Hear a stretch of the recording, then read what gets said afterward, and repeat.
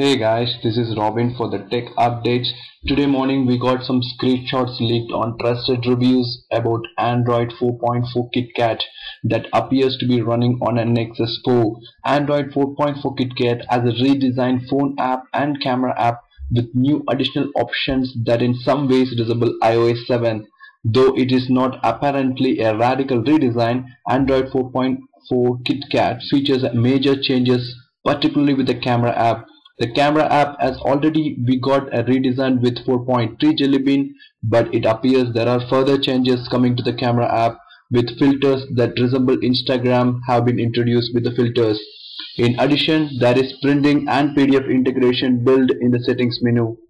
There are other features that include like the firmware availability to older phones, fragmentation changes, that is screen resizing, Miracast updates, new gallery visualization, new APIs regarding animations, they change Android default blue to other pleasant palette colors, a new notification widgets.